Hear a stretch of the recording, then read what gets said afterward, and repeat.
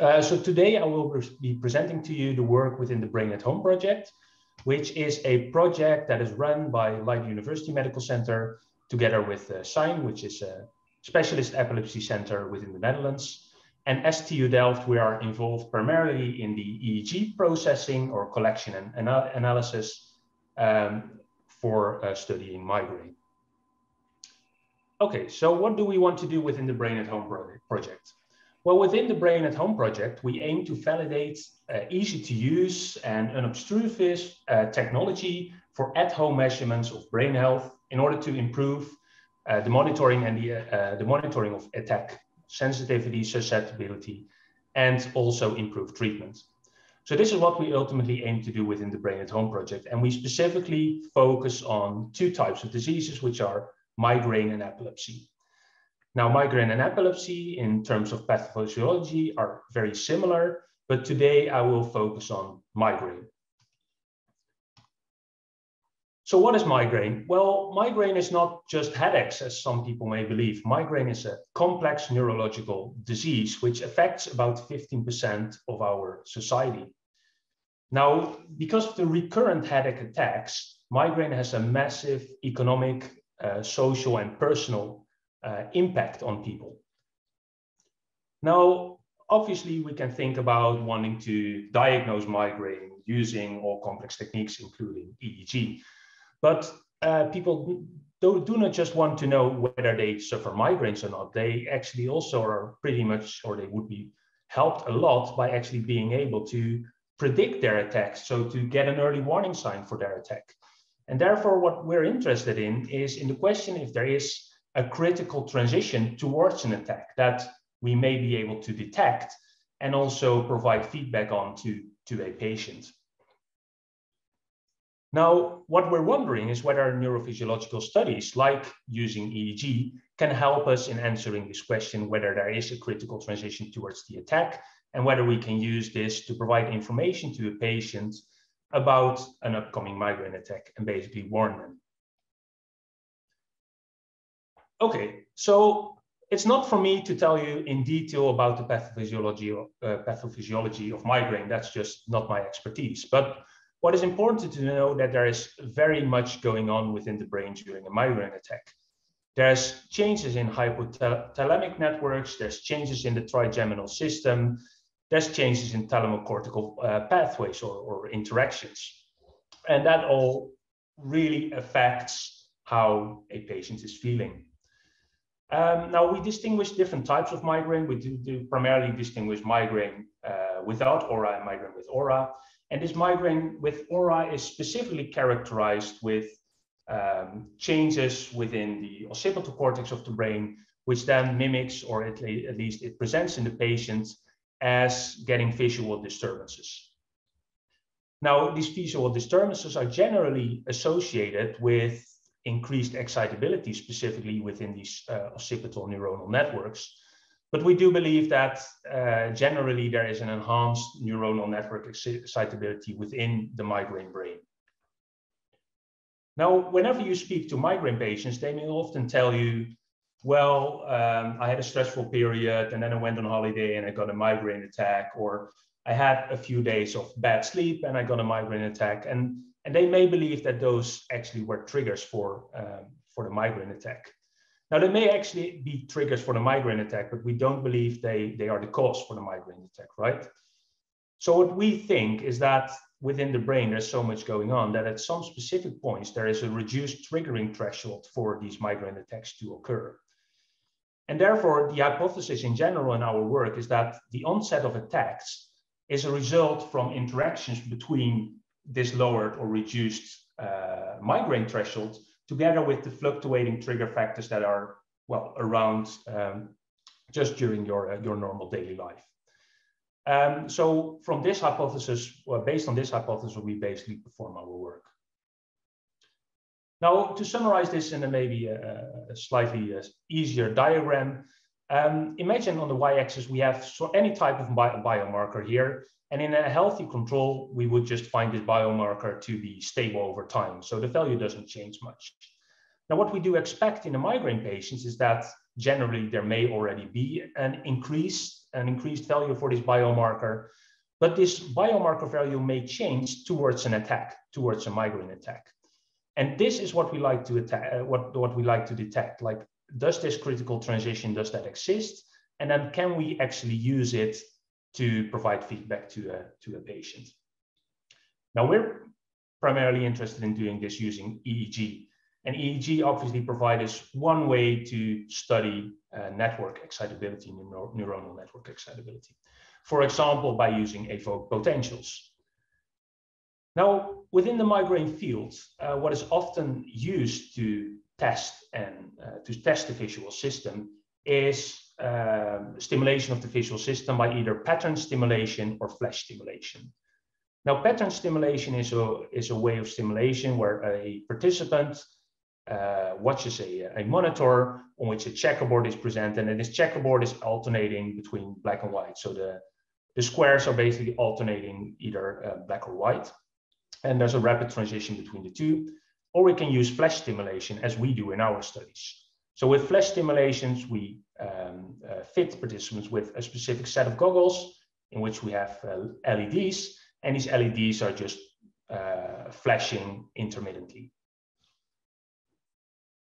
Now we can do that these flashing protocols, we can do that in several different ways. So we can use the visual evoked potentials to resulting evoked potentials, or we can use single stimuli, where we repeat them every so many seconds. And every stimulus will result in an evoked potential that we can eventually average. And we can look in this evoked potential at like amplitude and latencies to compare migraine patients to healthy controls, for example. Now we can also use habituation protocols. And in habituation protocols, we basically present participants with a series of stimuli, and then we divide these stimuli, these series of stimuli up in blocks, and assess the average evoked potential within each block. And what we generally find also in healthy controls, or primarily in healthy controls, is that when you continuously present a certain stimuli, in this case a light stimulus, this nervous system gets used to it and its response weakens, so it's attenuated. So over time, the response towards these flash stimuli is actually attenuated. Now, finally, we can also use steady state visual evoked potentials, where we stimulate the visual system with a repetitive flash somewhere between 3 and 30 hertz. And we actually look in the power spectrum of specific EEG electrodes to see whether the brain follows the stimulation frequency. So for example, when we use a 10 hertz stimulation frequency, is this stimulation frequency also visible within the power spectrum of a electrode over the occipital cortex, for example? Now, a lot of work has been done with this stimulation protocol within migraine. And pretty much this work confirms, or some work confirms, the initial hypothesis that we started with, or that the general migraine researchers started with, which is that there is an enhanced cortical excitability in the migraine brain, which may become evident from an enhanced evoked potential amplitude of migraine nerves compared to healthy controls, and a lack of habituation. So this means that whereas in healthy controls, there is a reduction in this evoked potential over time when we repetitively stimulate, this does not happen in migraine patients. So there may be an impairment in this habituation response. Now, I present here 2 studies which basically support these initial hypotheses which were postulated, but there's probably as many studies which provide the contrary, so which provide opposite evidence. Either that there is no change in cortical excitability, or there is reduced excitability, and there may be no habituation, or there may be just normal habituation in migraine patients. So it's really altogether a mixed bag of findings that we have within this migraine literature. So we wanted to approach this differently, and we wanted to introduce a new stimulation protocol in order to see whether we could make a difference there. Now, what is this stimulation protocol like? Now, this stimulation protocol is a so-called chirp stimulation protocol. Now, within this protocol, what we do is we stimulate at a whole range of frequencies between 10 and 40 hertz within a 6-second time frame. So we start actually with 10 hertz. So the first 3 stimuli are repeated at 10 hertz. And then the stimulation frequency progressively increases up to 40 Hertz throughout the 6 seconds. And in order to assess cortical excitability, we then use 12 repetitions of this stimulation series. Now, what is the main advantage of this stimulation paradigm is that we basically can assess the response of the brain among a great range of frequencies covering both alpha and beta bands. Now, I'm just going to show a short animation of what this actually looks like for a participant in our work. And if you're sensitive to light flashes, I would advise you to look away for a second. So this is what it would actually look like. So the flashing starts slow and then it starts increasing in frequency up to 40 Hertz. So we just look at it again. And this is what the participants actually experiences. The subtle difference being that in our stimulation protocols, the color of the light is actually red. Now, what do we then find?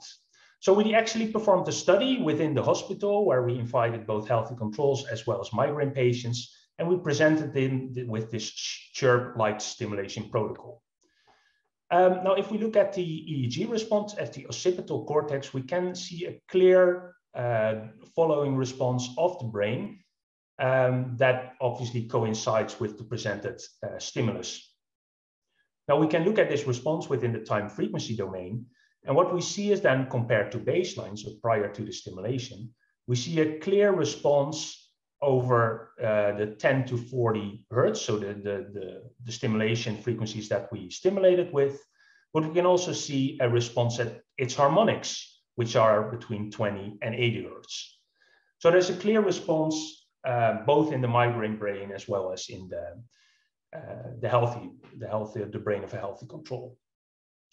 Now we can basically summarize this time frequency diagram by averaging over time and over specific frequencies. And we can do that for the overall response, or we can do that specifically for the driving response, so the stimulation frequencies, and the harmonic frequencies, so the frequencies between 20 and 80 Hertz. So we separate those different responses for our analysis. Now, what did we find?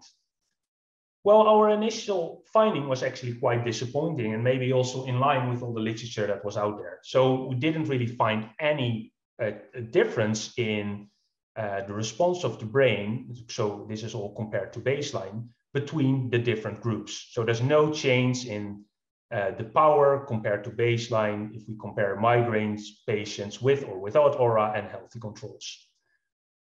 Now, it's important to realize that all the studies and the results that I've been informing you about so far are studies that are being performed in between migraine attacks.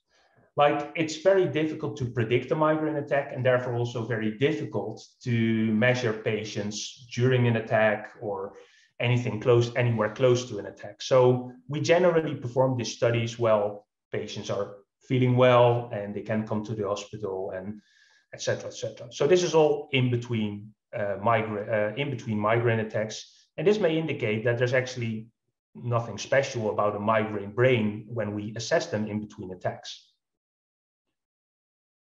Now, coincidentally, we did measure some patients that reported within 2 days after they had been measured to us that they had suffered a migraine attack. Now, there were, I think, in our total set of 20 patients, there were 5 or 6 patients that reported this. So we decided to basically cluster the migraine with and without aura patients, and then separate out those patients that came back to us and said, well, within 48 hours after that I came to your hospital, I actually had a migraine attack.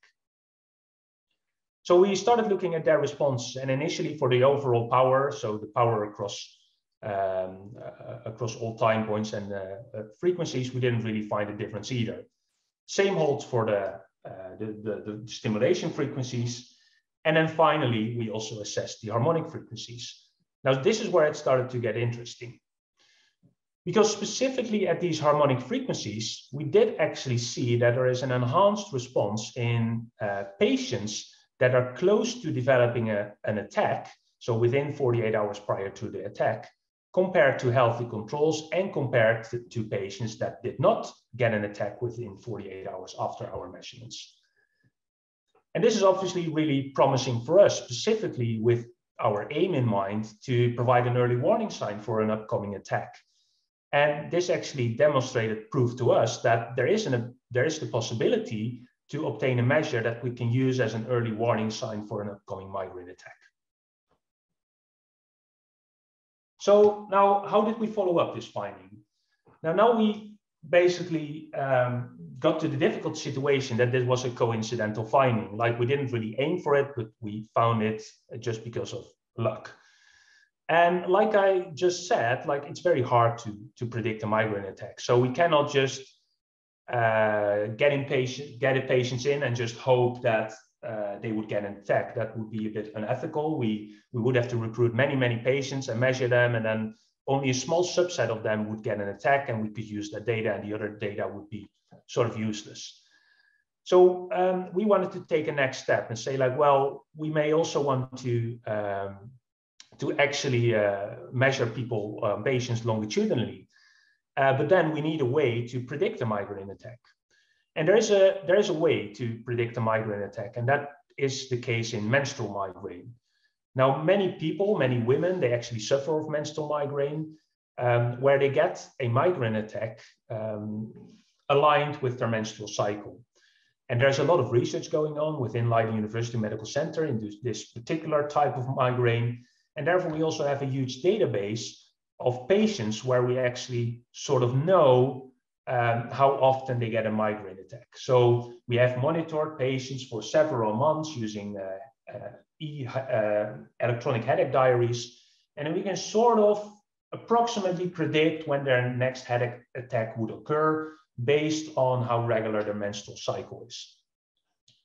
So we specifically targeted these patients now, and we started to measure them in the week before their predicted migraine attack. So we had a predicted migraine attack based on their menstrual cycle, and we started to measure them like either a day, 6 days before, and then 4 days before, 2 days, 1 day, and then on the day that we predicted the migraine attack. And obviously, not in everyone the attack occurred. In some, the attack occurred early, so we had only 3 measurements. In some, we had it after 5 or whatever measurements. And we did acquire some other data, but that's not relevant for now, along with this. Now, what did we find here? And this is basically just a single example because we haven't opened up all the data to ourselves yet. But we did open up a patient, just randomly a patient that did not suffer a migraine attack within the measurement period, and a patient that did. Now, within this patient that did not suffer a migraine attack, whether we look at the overall response, the driving frequencies, so the stimulation frequencies, or its harmonics, we just don't find any differences across the different sessions. So that's just the way it is. We don't see any differences across sessions. Now, if we then start to look at the patients a patient that had a migraine attack, then we see already in the overall response, like towards the 4th session, in this case, the purple line, there is an enhancement compared to the 3rd and the 2nd session. And we can even better see this in the harmonic frequencies, where you see a clear enhancement in the response in the 4th, so the yellow line, and the 5th, the purple line session, that were close to the participant's migraine attack in this case. And this finding very much aligns with the finding that I presented to you earlier, where we had an enhancement in the EEG response within 48 hours prior to an attack. So this again is very reassuring, and it basically, if this result stands across all our data that we're going to analyze soon, it opens up the way to set one step further, to take the next step, and that would be actually measuring EEG at home, such to enable participants to assess their brain health at home independently, and then get an image for how sensitive they are for a migraine attack. So we are currently in the process of starting this study up.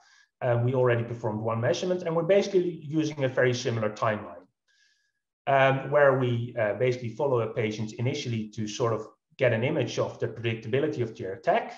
Then we predict their attack, and then based on that prediction, we do the measurements prior to that predicted attack date.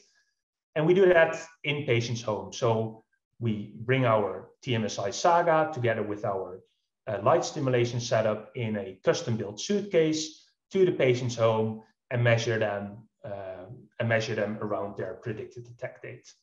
And obviously, we hope that we will find very similar results as we have done in our hospital-based studies.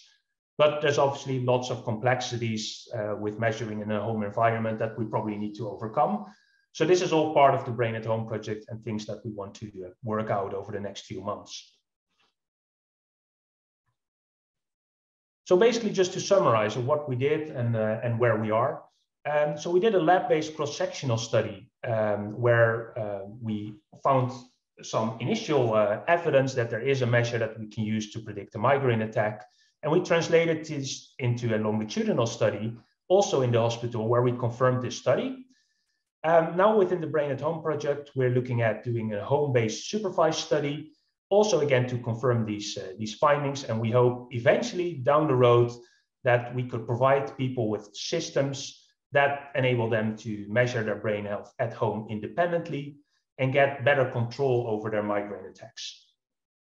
And within this framework, we're obviously very happy to see the developments within TMSi, so the development of the Apex, which I think really brings independent brain health monitoring at home a step closer. And with that, I'd like to thank TMSi for the invitation again, and also all the collaborators within this project.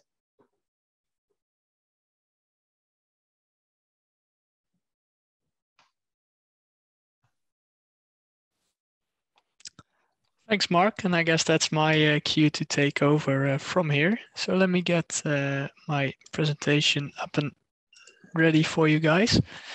I hope you can all see my screen, and if not, please correct me, Colette.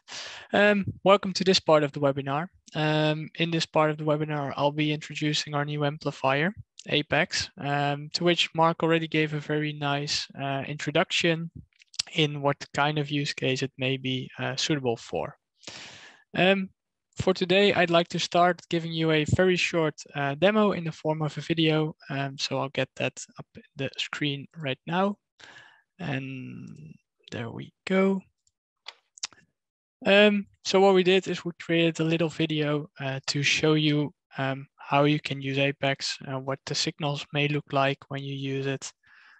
So let us get started on what you need. From left to clockwise, we have first Apex, Infinity Gel Cap, the TMSi Bluetooth dongle, the Apex Cradle, and then finally the USB cable. And I'll get to the different specifics later in this presentation. But first, let's prepare our subject, which actually was me during this session. So first make sure that the impedance were okay, and then we started to record some rest EEG. As you can see already on the screen, although it seems that I'm sitting relaxed, there's a little bit of muscle activity there.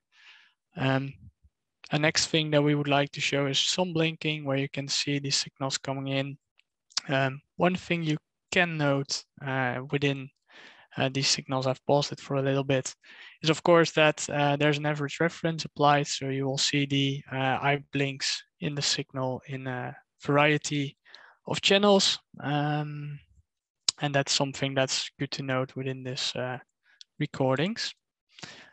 Next up, we collected some resting EEG as well, but then by closing my eyes. In this case, you'll see some alpha waves coming in, originating from the occipital lobe. As Mark has already been stressing, this is a lobe related to the visual input you get.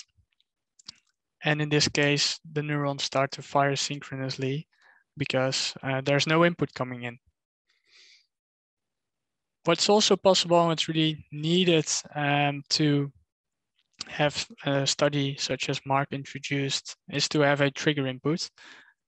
So I can also briefly show you how we did that as an example.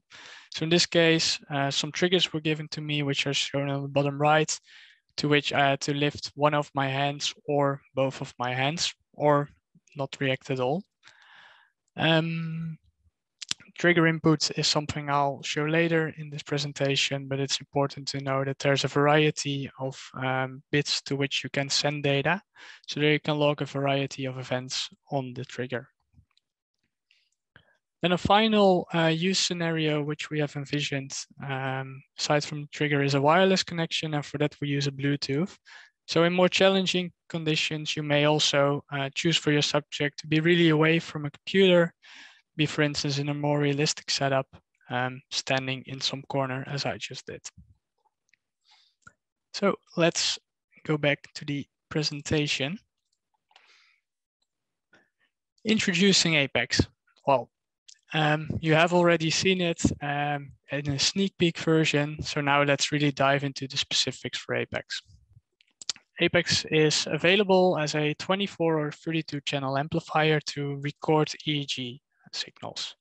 We really optimized the different specifications so that it's suitable for portable use scenarios, giving a size that's roughly similar to a smartphone, then just 2 or 3 times as high. There's basically 2 interfaces in which active communication with a PC is going on. The first of which is the USB interface, where you're on a wired connection.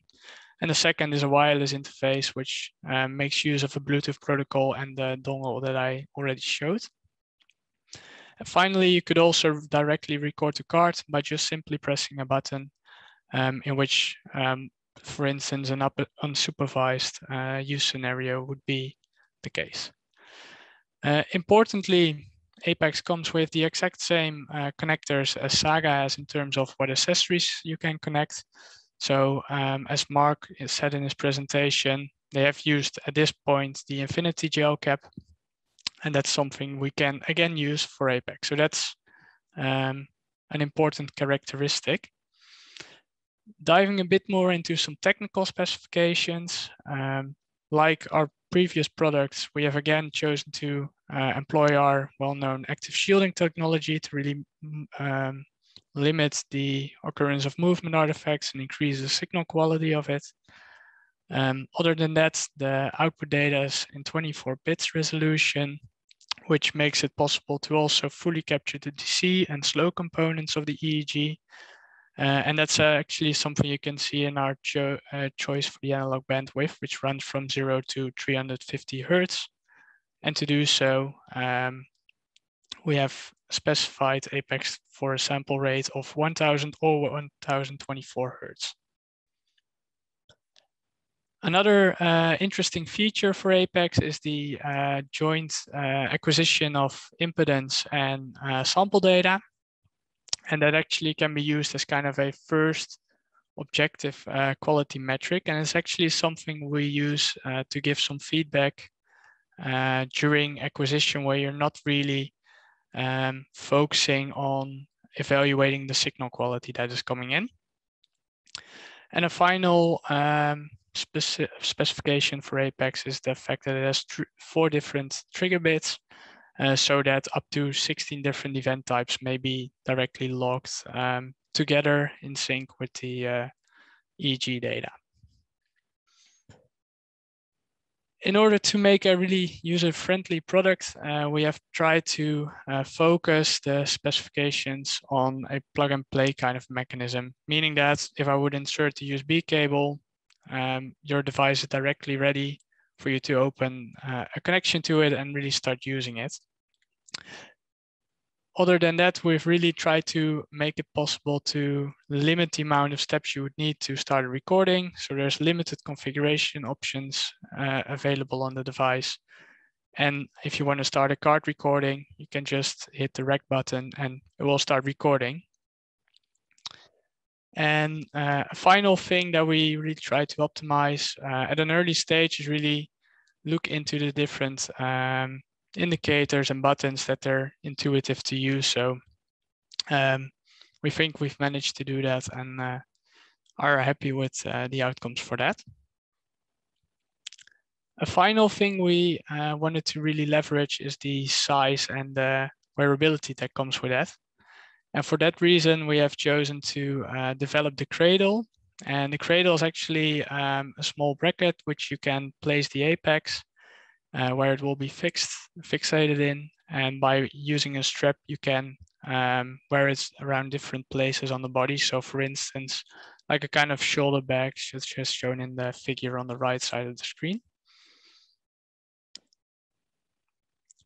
I indicated earlier that we have used the same type of connectors as to Saga, but to briefly introduce you to what kind of accessories will be available, I've created a nice overview for you. So the first and most typically used setup would be the integrated gel cap, so the Brainwave Infinity cap, which comes with either a 32 or 24 channel variant, such as we also have for the Apex. Next to this, we offer ring electrodes. So if you would have some more degree of freedom in selecting which channels you want to record data from, this can be integrated with a cap like Easy Caps. And another one is the water-based electrodes, which can be really nice if you're looking for a measurement setup which you want to get started on rather quickly. So short preparation times at still a good quick signal quality. And a final set is to use the C grids, which are suitable if you're really looking for behind the ear EEG, and also give the possibility for a little less obtrusive view. So maybe a more realistic environment recording could be possible with such a type of accessory as well. The cradle is really an accessory to accommodate various use scenarios, and then specifically the portable use scenario. And the trigger cable is an accessory that's used if you're gonna look for evoked potentials or event-related potential studies. In terms of our software support for Apex, we'll predominantly be focusing on extending our TMSi Python interface, which offers a direct interface between the software development kit of Apex and the Python programming language. And that will come actually with various examples to get you started, which show you how to record data and also visualize both the impedance and the signal data for it, so the EEG data for it. And what we've actually seen over the course that the Python interface has been available, that we have a growing user community who also help others out and try and give examples of their own to extend the possibilities of this software. A final software application that will be available in the market is a graphical user interface that offers a graphical user interface where we'll really be focusing on the workflow that may be used. So for instance, if you're recording data, it will be guided through the application by selecting that path where an impedance data comes up. Data will be acquired and in the end will be saved and is used for analysis purposes. And on the other hand, you may configure or download data and make sure that it's in the place that you require for it. Well, with that, I hope I've been successful in giving you a nice introduction to Apex. I'd like to thank you for your attention and also like to hand the word back to Colette. Thank you, Joost and Mark, for your presentations. I would like to now open it up for questions. Currently, we have no questions in the chat, so if you would like, or in the Q&A, if you would like to put your questions, please feel free to do so. I previously saw someone with their hand up in the participants, but now they have lowered their hand. If you still have the question, please feel free to raise your hand and I will allow you to talk so you can ask your question directly.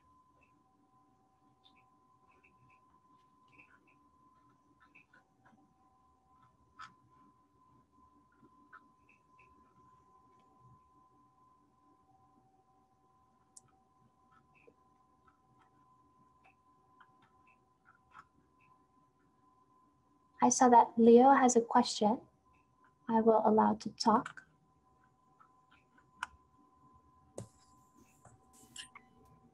Hey guys, great presentations. Mark, I have two short questions, if I may. Yeah. One is that you talked about excitability of the brain being lower in migraine patients. Higher, yeah, higher. Yeah. Or higher, Yeah. at least change. Yeah, well, it depends. The threshold lower, sorry. Yeah, that's right, that's right. Yeah. How would it help if you looked at the DC levels of the signals, which of course is tough to do, I know, but that might be an indication of something like excitability changing. Yeah, that's a very good point, and something that actually was on our research agenda some years ago, quite extensively, where we were interested in studying DC changes, because it's also related to some other phenomena that is present in migraine, which are cortical spreading depolarizations.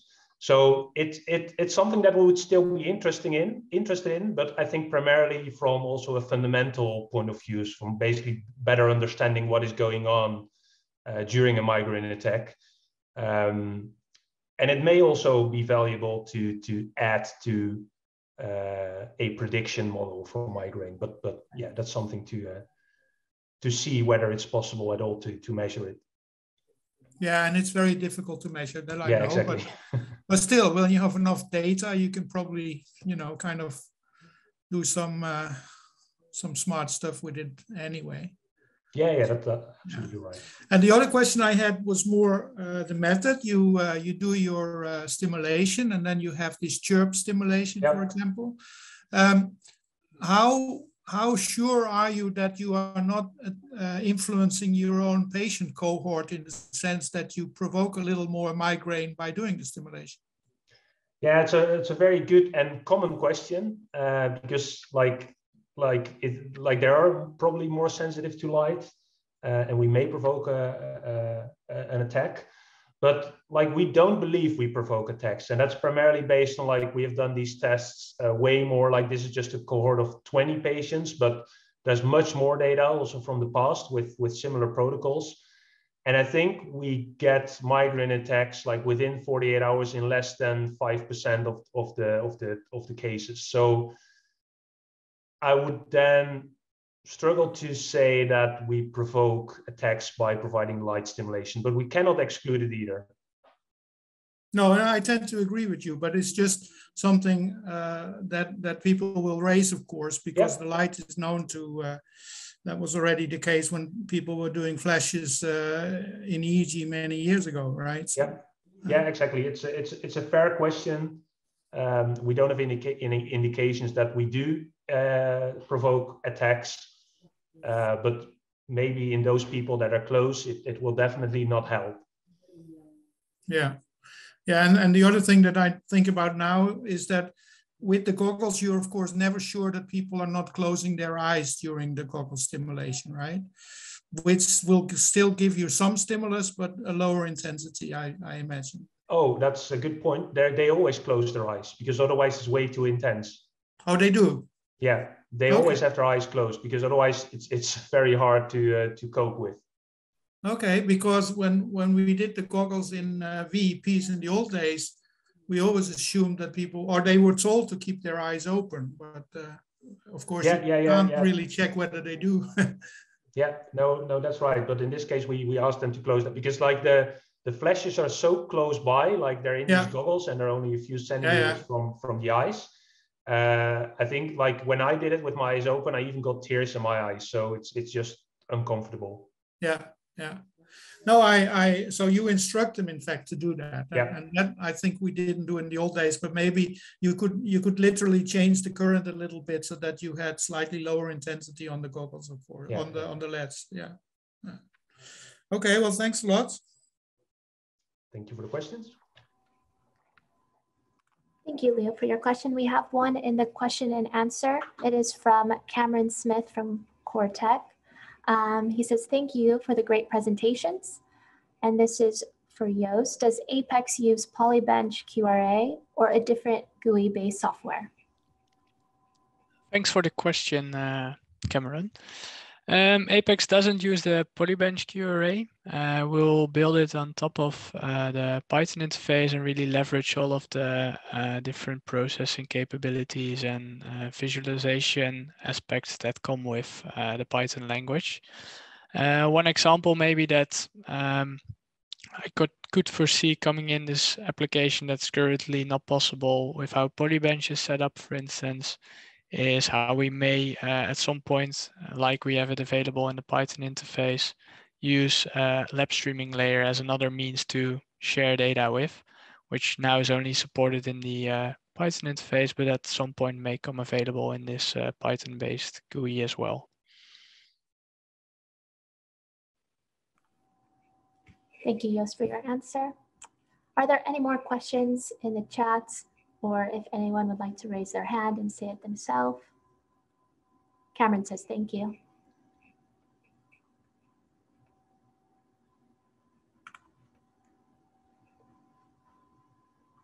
Leo has raised his hand again. I will unmute him. I just wanted to say great presentation, Joost. Very nice. I was just wondering that PZ seems to be very neutral to the eye blinks, which makes some sense, of course, given its location. But I was still surprised to see it like that. And it appeared that you had the same with the EMG artifacts. Which specific ones were you? Yeah, when you showed the tracings, then you had some eye blinks in the beginning, and then the PZ channel was almost silent to the eye blinks, which makes some sense because the position it has on the head is probably, you know, quite neutral compared to the other electrodes around it. But it also seemed to be the case with when you had some EMG in your. Yeah, I specifically had the feeling that the FZ, which was the fourth trace on the screen, was rather unaffected by it. I suspect that the average caused by the eye blinks on the prefrontal channels and the number of other channels that were active actually made sure that the average for jet channel was roughly similar to the eye blink average, so to say. So that was subtracted from it. So I think that's what caused that channel to be rather insensitive to the specific channel. Yeah, I thought it was PZ, but I may have read it wrong. You know, it went quite quickly, and maybe it's my eyesight that's not so good anymore. So, but there was definitely one channel that, of course, is more or less in the middle of everything that seemed to be rather quiet for the eye blinks, but also to the EMGs. So, yeah. Yeah, for the EMGs, I think if it's indeed that FZ, then it would make sense. Yeah, it would make to me sense. Because there's not too many muscles affecting that probably. Exactly. Yeah. So I guess that's then that channel specifically. Yeah. All right, then we can move on to another question in the Q&A. This is from Silvano. Does Apex produce Poly5 files only, like most other TMSi devices for as far as I know, or are there other file formats possible? And if not, are there standardized conversion tools available? Thanks for the question, Silvano. This again depends on what we have available in the Python interface as well. So all of the data formats that will come available in the Python interface could be included in the with Apex as well. Poly5 will be the native support as it's a 32-bit data format. However, we have, with our support of LSL, have also added an XDF type data format, which may be used And we're actually working on having a standard conversion tool for EDF files, so then a 16-bit data format. So that will also be coming up in the latest release for Python. Hope that answers your question. Thank you, Joost. We have another question from Leo.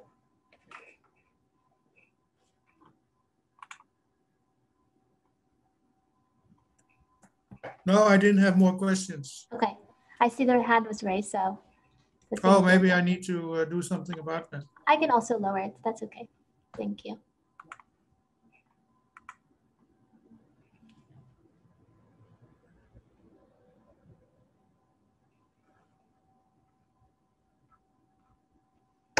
All right, I believe those are all the questions from the audience today.